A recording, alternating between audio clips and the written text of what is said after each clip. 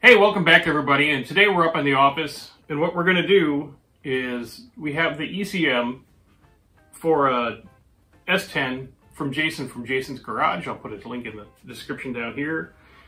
Now he has 2002 LS 5.3 that he did a carburetor conversion on, and he wanted his ECM programmed to run the timing table instead of buying the $400 MSD box, which everyone's going to say, why don't you just buy the box? Well, I'm going to show you why.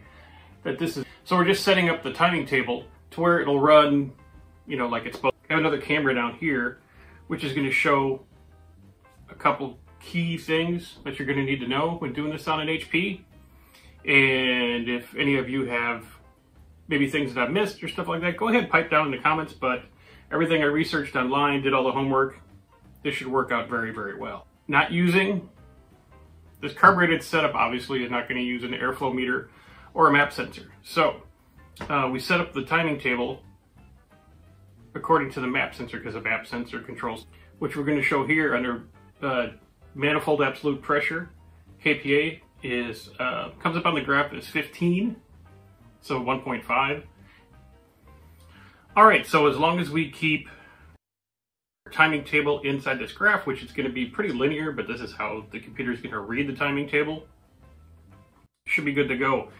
We turned off everything for the emissions, the rear O2s, and before we go any further, yes, this vehicle is for drag racing only. It is a non-highway vehicle. It is for off-road use only. So with that disclaimer, this vehicle will never be driven on the road, so taking off some of this emission stuff is perfectly fine. Okay, we're going to eliminate all the DTC codes that would pop up in this ECM normally. The injector codes, the rear O2 codes, all the evap. I'll show you all the codes that we eliminated and how to do that. But so let's get off of the scanner here and let's go to our actual editor, and we'll go ahead and read the vehicle, which I've already loaded the tune in. You go ahead, now this other camera will capture this, you go ahead up into flash, you hit read vehicle, and then the read button. Wait for your dongle to flash. Go ahead, hit read, and it's pulling the vehicle now. And this takes a few seconds, so we'll just skip forward here a second. And you can see by this, the tune we're working on is a P01 tune. This is for a GM Gen 3 V8 or V6. So basically the 411 PCM. And this came from a 2002 Chevy Silverado 5.3 V8. The P01 tune, and here was the VIN number from the original vehicle that this engine and ECM setup came out of. And that's the same engine, ECM, and wiring harness and everything that Jason's going to use in the vehicle. It's a very simple, very cheap way to do this. I know why this is taking a few seconds. Let me show you the setup we're working with here for my tuning. This is his ECM. This is the setup that I made. Ignition switch for power on and off.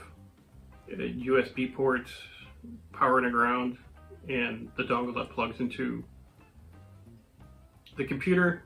Very simple setup. Anybody can do this. If you can depin one of these bars and leave the 4 in that you need, you got yourself a desk setup. And this is running off of 18 volts and 1 amp. Plenty. You say, oh, it's 12. It's fine. Okay, it's only going to take so much. It's not going to swallow the whole 18 volts. So it works great. Use this on a bunch of vehicles. No problems. All right. It's read the vehicle, and it wants to give it a name. We'll give it this Jason's Tune Carb S10 name. Okay, now it's saved. First thing we do is we go into this engine tab right up here.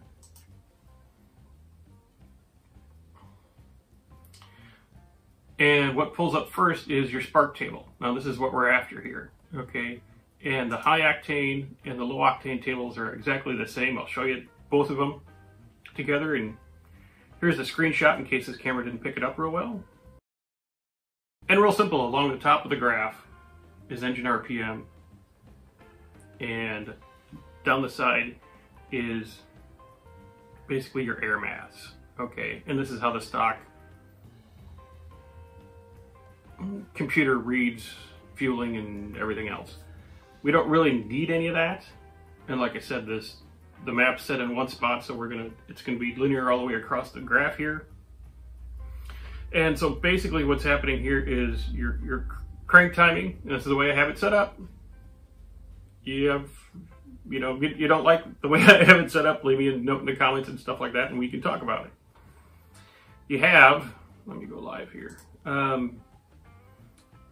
400 to 600 RPM. So basically your cranking RPM that the computer's going to see to fire up the vehicle is set at 12, and it's set at 12 at hot, cold, and I'll show you where those adjustments are later. Anything once the vehicle actually idles 800 to 1000 RPM is 22 degrees, and then 1000 to 1600 is basically 23 degrees, and 1800 to 2800 is 30 degrees, and at 3200 RPM we're all in, and we're at 34 degrees of timing. 34 degrees, talked about it with Jason, I agree, he agreed, that's where we want to set the table. Can we adjust this? Yes. Is it easy to adjust? Yes. Can we fine tune some of these steps to blend them a little bit more? Yes. But this is just to get the vehicle running like it should. The fine adjustments are easy enough.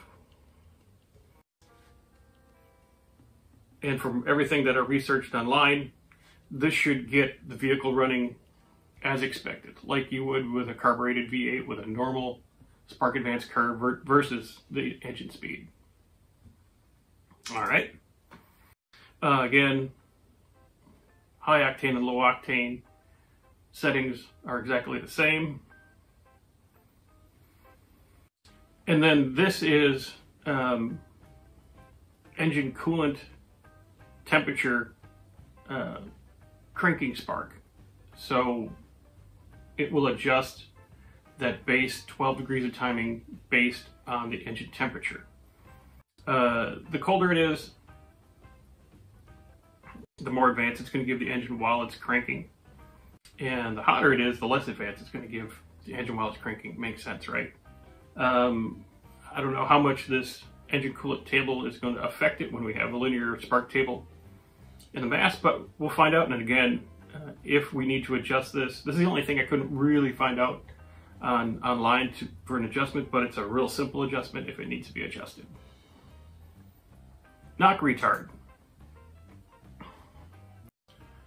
We left, right now Jason doesn't have his knock sensor set up, but we talked about it last night, and he's probably going to set those up because in the future, if he would want to run, say, a nitrous setup or any kind of boost, you need the knock table, because if the engine sees knock, it's going to pull timing so you don't damage the engine.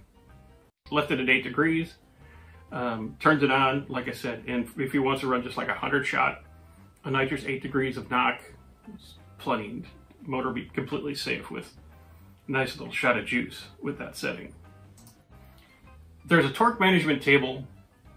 We did some adjustments to this. I don't think it's really going to affect anything. He's running a power glide, but just to keep the computer brain happy, we reset this max torque for 700. I believe this is like 325 in the stock configuration.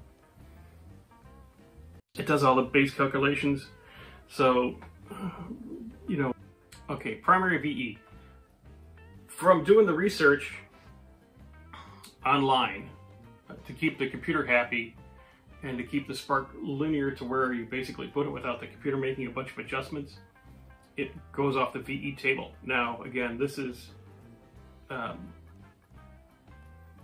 stock table, but Jason did put a cam in it, so we bumped up the settings to where you would normally, if you had a fuel injected LS and you put a cam in it, these would be the same adjustments to make it run correctly. And I'll put a table in here, and again, I'll pop in a screenshot if the computer's not picking it up too well. Idle base point, again, the idle is going to be set, by the carburetor, but to keep the computer happy and to keep things all on a level basis. We set all of our idle settings, and these are engine coolant versus, you know, in gear AC on, in gear AC off, park neutral AC, all that stuff. Everything across the board we set at 850.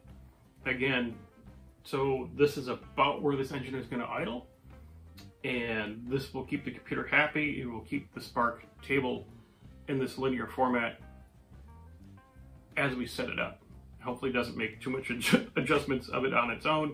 If it does, again, they're easy enough to change, but making it 850 across the board for all the coolant temperatures keeps everything consistent, and all the adjustments for idle and idle speed, and all your adjustments for idle and idle speed will be done, you know, at the carburetor.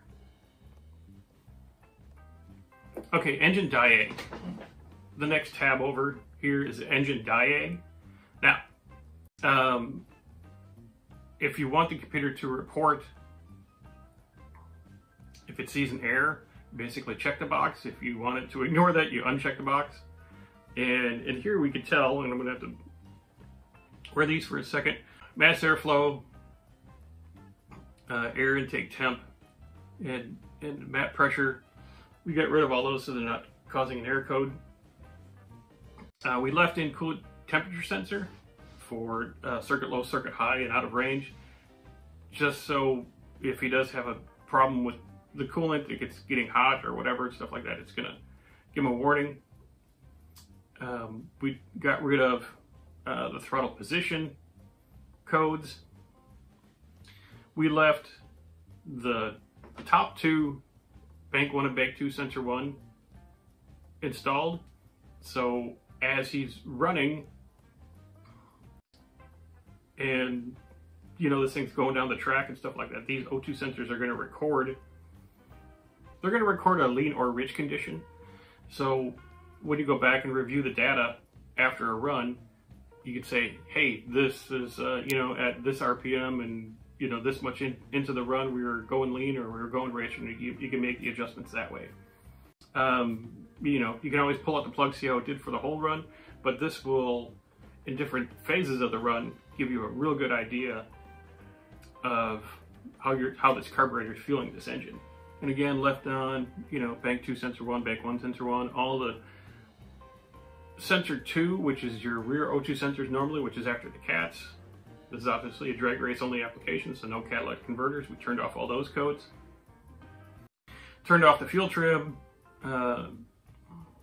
Turned off the injection circuit warning. Trans temp. Transmission fluid over temperature condition. It doesn't have a temp sensor on the transmission, so we took that off. We left the knock sensors like we said before. We left crank position. We left camshaft position. We left all the ignition coils. So if we see if we have a problem with one of the ignition coils, it'll show up. EGR was taken away because we don't have an EGR valve. Secondary air injection, so the air pump gone. Evap gone. Fuel level sensor gone. Fan control circuit 1, 2. We left those off. If Jason wants to run the fans through the ECM where they come on at a certain temperature and stuff like that, we can certainly set all that up, but for right now he does not. AC codes and stuff like that. I left in system voltage high, system voltage low. So if we do have a charging issue and the ECM is, you know, seeing super low voltage or super high, you know, we'll get a warning of that and we can repair accordingly. Brake switches and things like that. Just stuff that we're not gonna really ever use because there's no reason for it. We left those off. And if you really need these one by one and stuff like that, email me, call me, stuff like that. Or I can, if you want a copy of this tune, you can go ahead, email me. I'll shoot you my address, send me a thumb drive. I'll load it onto a thumb drive for you, send it to you, and you can more than happy to have you use it. All right, moving on. Trans, Prindle, just Prindle equipped, just click none. Shift pressures, torque converters, torque management, don't need any of that. Trans diag, we don't need to play with this. Fuel system, we can basically don't need to do much with that. For the VATS control, we went to none, so we don't need anything disabling the engine, stuff like that. So we can either start it with a key, or if he has a starter button, the computer's going to be completely happy with it. It's not going to shut off spark or try to shut off fuel or anything like that. Again, the fans, first stage comes on at 140. If he wants to wire the ECM to control the fans, they're going to come out at 140 degrees. Okay, easy enough. And the AC button, you know, we don't have AC on this vehicle. Speedo, the last tab on the top here, we just put the speed limiters basically to 190 miles an hour. Again, not that there's a speed sensor in the vehicle reporting to the ECM, but just to keep the ECM happy so it doesn't see anything weird and go, you're going too fast. Let's throttle you down. So, those are the changes we made to Jason's ECM to get it to Jason's 411 P01 ECM on an LS 5.3 to run a carburetor. Now we're going to box this back up, send it back to Jason. He's going to plug it into the vehicle, go ahead and get the vehicle fired up and give me a report back. But again, everything that we've researched online and from trial and error on some other vehicles, this should make this vehicle run very, very, very nice with a carburetor. Okay guys, that's it. Questions, comments, concerns, let me know in the comments. Again, if you need a copy of this tune, just go ahead, email me. I'll shoot you my address. You send me a thumb drive. I'll load it on the thumb drive and I'll send it back to you. That MSD box is $400 plus, plus, plus. This was an ECM he already had. It cost $100 for the credits on HP tuners and $12 for shipping to send the computer to me. So for basically $112, well, $124 because I got to send it back to him. Timing table set up just like you would for a $400 MSD. And if this goes bad, this computer is $50 at a junkyard, and another MSD box is another $400. So that's why we're doing it this way. So again, everybody, thanks for tuning in. Again, kind of a long, rambly video, but I feel it's important because I didn't find a whole lot of tuning information when setting up a carburetor on an LS motor with a stock ECU. So there we go. All right, everybody, thanks, and we'll see you next time.